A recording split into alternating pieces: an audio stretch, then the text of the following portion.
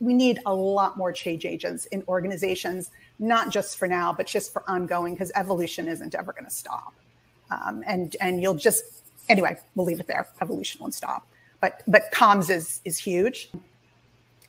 Number 3. All right, here we go. I don't do this very well. We have a 20th century data hangover.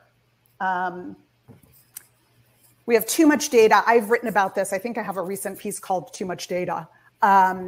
We have too much data, particularly on the B2B side.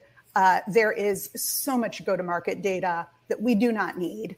And it creates the giant data lakes that are a mess. Nothing's architected the same. So we're spending boatloads of company resource cleansing that. Not enough admin support for the head of sales and the head of marketing and product and success for those people to be making sense of their terrible spreadsheet numbers that are getting pulled from somewhere.